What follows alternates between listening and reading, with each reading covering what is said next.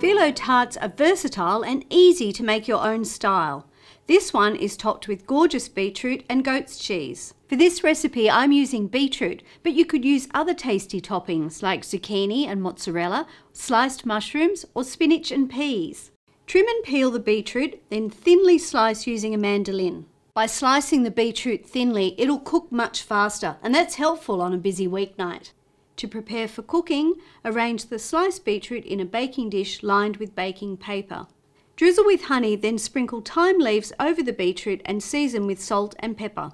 Now cover with foil and bake for 20 minutes at 180 degrees Celsius. While the beetroot is cooking, heat some olive oil in a frying pan. Add the red onions,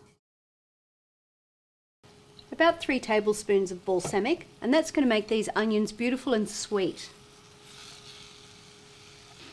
Cook those for 20 minutes, stir occasionally until they're soft. Then set aside to cool. To make the Filo pastry tart, I've got Filo pastry here. Just keep it covered with a damp towel so it doesn't dry out.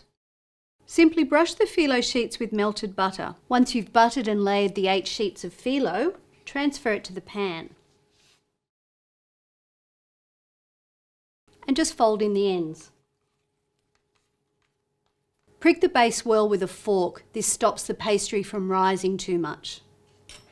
Now into the oven and bake for 10 minutes at 180 degrees Celsius. To finish the tart, spread the onion mixture over the pastry.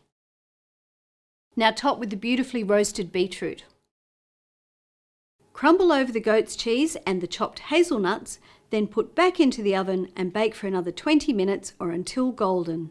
And there you have it, delicious beetroot and goat's cheese Filo tart. Now just slice and serve. Enjoy!